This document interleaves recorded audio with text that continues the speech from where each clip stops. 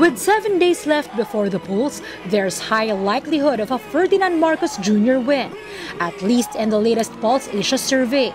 The April survey would show that he's still miles ahead, sustaining his 56% mark from March. His closest contender, Vice President Leni Robredo, is a far second, dipping 1 point to 23%. That's after her 9-point rise back in March. This puzzles political pundit Denise Coronacion, who thought that Robredo was gaining momentum. Kasi nga, after she was able to overcome yung sinasabi ng mga analyst na 16% na cap niya, I would have to say na yung kay Bongbong Marcos, very strong talaga yung kanyang yung kanyang campaign ever since. On the other hand, for Leni Robredo, it has always been an uphill climb. But Robredo's camp is still looking at the numbers with optimism, saying the survey did not capture her recent massive rallies, including the one in Pasay City.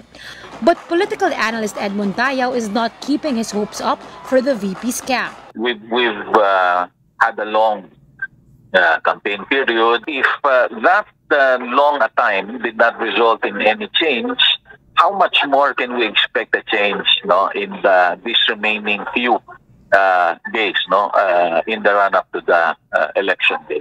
Tayao in fact said the ranking of those trailing Marcos is no longer significant. Even if you put together all the numbers of the contenders, hindi sila aabot doon sa frontrunner kasi more than 50%.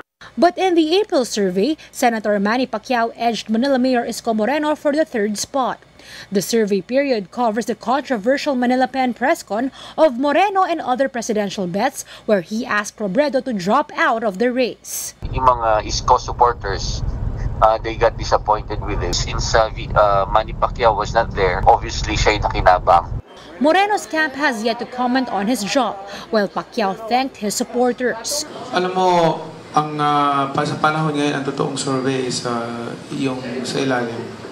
Kasi mas maraming taong naghihirap sa panahon ngayon. As for the Marcos camp, they thank the public for their continued support. Shaila Francisco, we are One News.